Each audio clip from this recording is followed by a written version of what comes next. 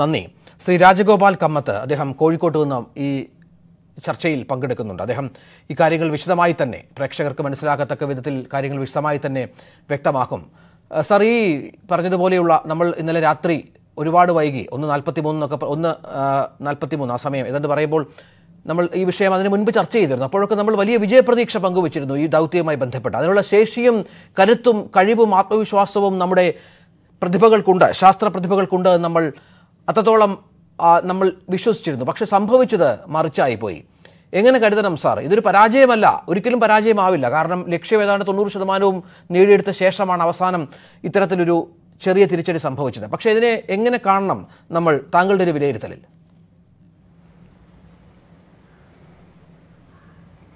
ഇതൊരു സർവ്വസാധാരണമായിട്ടുള്ളൊരു സംഭവമാണ്. ബഹിരാകാശ പര്യവേഷണത്തിൽ ഇത്തരത്തിലുള്ള ഘട്ടങ്ങൾ സർവ്വസാധാരണമാണ്. നമുക്ക് മനുഷ്യൻ ബഹിരാകാശ പര്യവേഷണം തുടങ്ങിയ സമയം മുതൽ ഈ രീതിയിലുള്ള ഘട്ടങ്ങളെ അതിജീവിച്ചുകൊണ്ട് തന്നെയാണ് മുന്നോട്ട് പോയിട്ടുള്ളത്.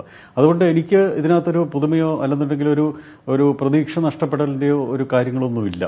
ഒരു ചവിട്ടുപടി മാത്രമാണ്. ഇത്തരത്തിലുള്ള ഘട്ടങ്ങൾ ചവിട്ടുപടികൾ മാത്രമാണ്. നമുക്ക് നോക്കിക്കഴിഞ്ഞാൽ അപ്പോളോ ദൗത്യത്തിൻ്റെ ആദ്യത്തെ അപ്പോളോ ദൗത്യത്തിൽ 3 ബഹിരാകാശ യാത്രികർ ലോഞ്ച് പാഡിൽ വെച്ച് തന്നെ മൃതിയടഞ്ഞു, തീപിടുത്തം ഉണ്ടായിട്ട്.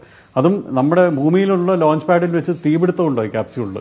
പിന്നീട് അത്തരത്തിലുള്ള ഒരുപാട് സംഭവങ്ങൾ നമ്മുടെ മുന്നിലുണ്ട്. ഇപ്പോൾ ചാന്ദ്ര മധ്യരേഖയിൽ ഇറങ്ങാനാണെന്നുണ്ടെങ്കിൽ വലിയ കുഴപ്പമില്ല. കാരണം അവിടെ നല്ല സൂര്യപ്രകാശമൊക്കെ ഉള്ള ഇടമാണ്. നമ്മൾ ഒരുപാട് പേര് ചെന്ന് ഇറങ്ങിയിട്ട് പരിചയമുള്ള ഇടമാണ്. പക്ഷേ നമുക്ക് അവിടെ ചെന്ന് വീണ്ടും അവിടെ തന്നെ ചെന്ന് ഇറങ്ങേണ്ട കാര്യമില്ല.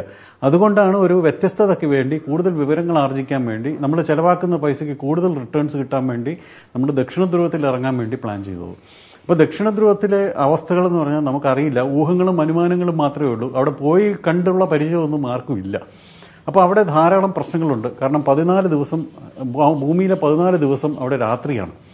അതായത് അവിടെ സൂര്യപ്രകാശം ഒട്ടും ഇല്ലാത്ത സമയമാണ്. ആ സമയത്ത് അവിടെ മഞ്ഞുറഞ്ഞു കിടക്കുകയും ബാഷ്പശീലതയുള്ള സംയുക്തങ്ങൾ ധാരാളം ഉണ്ടാകുകയും, വോളറ്റൈൽ കോമ്പൗണ്ട്സ്, അതുപോലെ വാതകങ്ങളൊക്കെ അതിൻ്റെ റിഗോലത്തിൽ ആഴ്ന്നിറങ്ങി പശിമ കൂടുകയും അങ്ങനെയൊക്കെയുള്ള ധാരാളം പ്രശ്നങ്ങൾ ആ സമയത്ത് അവിടെ ഉണ്ടാകാറുണ്ട്. നമ്മുടെ അന്റാർട്ടിക്കയിൽ തന്നെ അതിശൈത്യമുള്ള അവസ്ഥയിൽ പോയി കഴിഞ്ഞാലുള്ള ആ ഒരു ഘട്ടം ഒന്ന് ആലോചിച്ച് നോക്കിക്കോളൂ. നമ്മുടെ ഇക്വേറ്ററിൽ, നമ്മുടെ ഈ ഉഷ്ണമേഖലയിൽ ജീവിക്കുന്ന പോലെ ഒരിക്കലും നമുക്ക് അന്റാർട്ടിക്കയിൽ പോയി ജീവിക്കാനായിട്ട് സാധിക്കില്ല. അവിടെ പ്രത്യേക ഗിയറൊക്കെ വേണം ജീവിക്കണമെങ്കിൽ.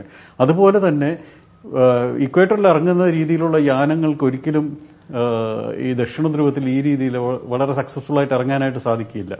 പക്ഷേ ചന്ദ്രൻ്റെ പ്രഭാതത്തിലാണ് നമ്മളവിടെ ഇറങ്ങാനായിട്ട് ശ്രമിച്ചത്. ആ ചന്ദ്രൻ്റെ പ്രഭാതത്തിൽ ഇറങ്ങുമ്പോൾ സൂര്യപ്രകാശം അടിച്ചിറങ്ങുന്ന വേളയിൽ തീർച്ചയായിട്ടും ഈ വോളറ്റൈൽ ഓർഗാനിക് കോമ്പൗണ്ട്സ്, പിന്നെ അതുമാത്രമല്ല മറ്റ് ഘടകങ്ങളൊക്കെയും ബാഷ്പീകരിച്ച് പോകാനായിട്ടുള്ള സാധ്യതകളുണ്ട്. അപ്പോൾ അത് ചിലപ്പോൾ നമ്മുടെ എഞ്ചിനുകളിലോ അല്ലെങ്കിൽ ആൻറ്റിനയിലോ മറ്റ് ആശയവിനിമയ സംവിധാനങ്ങളിലോ എന്തെങ്കിലും പ്രശ്നം ഉണ്ടാക്കിയിട്ടുണ്ടോ എന്നുള്ളൊരു പ്രശ്നം നമുക്ക് തള്ളിക്കളഞ്ഞുകൂടാ. കാരണം ചന്ദ്രയാൻ 1 9 മാസത്തിനകം അതിൻ്റെ ദൗത്യം ഇടയ്ക്ക് വെച്ച് അവസാനിപ്പിച്ചതിന് കാരണം സൂര്യൻ്റെ വികിരണം അതിന് താങ്ങാൻ വയ്യാതെ പോയതുകൊണ്ടാണ്.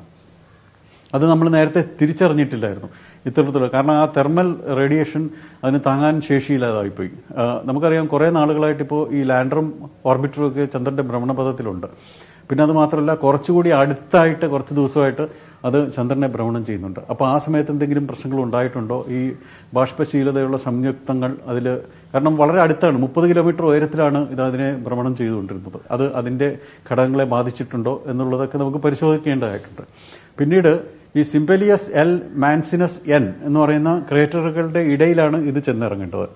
ഈ സിംബലിയസ് എൽ എന്ന് പറഞ്ഞു കഴിഞ്ഞാൽ ആൽഫബറ്റിക്കൽ ഓർഡറിൽ പല ഘടകങ്ങളുണ്ട്. സിംബലിയസിൻ്റെ കൂടെ തന്നെ പല ഗർത്തങ്ങളും ഉയരമുള്ള പ്രദേശങ്ങളും ഉണ്ട്. അപ്പോൾ അത് ഗർത്തങ്ങളാണ്. ആ സ്ഥലങ്ങൾ അവോയ്ഡ് ചെയ്തിട്ട് ഒരു സമതലത്തിൽ ചെന്നിറങ്ങാനായിട്ടാണ് പ്ലാൻ ചെയ്തിരുന്നത്. അപ്പോൾ ഏതെങ്കിലും കാരണവശാൽ ഇതിൻ്റെ Hazard detection and avoidance control, ആ ഒരു സിസ്റ്റത്തിൽ എന്തെങ്കിലും ചെറിയ അപകടം സംഭവിച്ചിട്ടുണ്ടെങ്കിൽ, അതായത് ഈ അവസ്ഥ, ഈ അവിടുത്തെ എൻവയൺമെൻറ്റ്, അവിടുത്തെ ഈ സംയുക്തങ്ങളൊക്കെ ആ സംവിധാനത്തിന് എന്തെങ്കിലും കുഴപ്പങ്ങൾ ഉണ്ടാക്കിയിട്ടുണ്ടെങ്കിൽ, അതിൻ്റെ പ്രവർത്തനത്തിൽ എന്തെങ്കിലും ചെറിയ കുഴപ്പങ്ങളുണ്ടായിട്ട് അത് ചിലപ്പോൾ ഒരു ഗർത്തത്തിൽ ചെന്നിറങ്ങാനായിട്ടുള്ള സാധ്യതയുണ്ട്.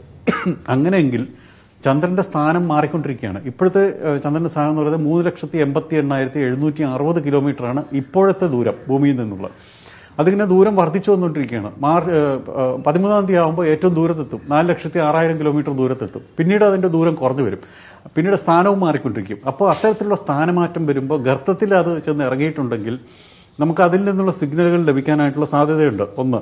രണ്ടാമതായിട്ട് നമ്മുടെ ഓർബിറ്റർ ഇപ്പോൾ അത് ഇറങ്ങിയിട്ടുള്ള സ്ഥലം കണ്ടുപിടിക്കണമെന്നുണ്ടെങ്കിൽ അതിലൊരു ലേസർ റിഫ്ലക്ടർ ഉണ്ട്. അതിൽ നിന്ന് നമുക്ക് അതിൻ്റെ പൊസിഷൻ കണ്ടുപിടിക്കാം. കൂടാതെ നമ്മുടെ ഓർബിറ്റർ 100 കിലോമീറ്റർ ഉയരത്തിൽ ഭ്രമണം ചെയ്യുന്നുണ്ട്. ഓർബിറ്ററിലേക്ക് നിർദ്ദേശം കൊടുത്ത് ഈ മേഖലയുടെ കടത്ത് വിട്ടുകഴിഞ്ഞാൽ, ഭ്രമണം ചെയ്യാനുള്ള കടത്ത് വിട്ടുകഴിഞ്ഞാൽ നമുക്ക് അതിൽ നിന്നുള്ള നിർദ്ദേശങ്ങൾ സ്വീകരിക്കാനായിട്ട് സാധിക്കും. അല്ല, ശരി സാർ, തിരിച്ചു വരാം. അതിന്റെ വിശദാംശങ്ങളിലേക്ക് വരേണ്ടത് വളരെ പെട്ടെന്ന് സ്ഥലത്തേക്ക് തിരിച്ചു വരാം. ഒരു ചെറിയ ഇടവേള, വളരെ പെട്ടെന്ന് തിരിച്ചെത്താം.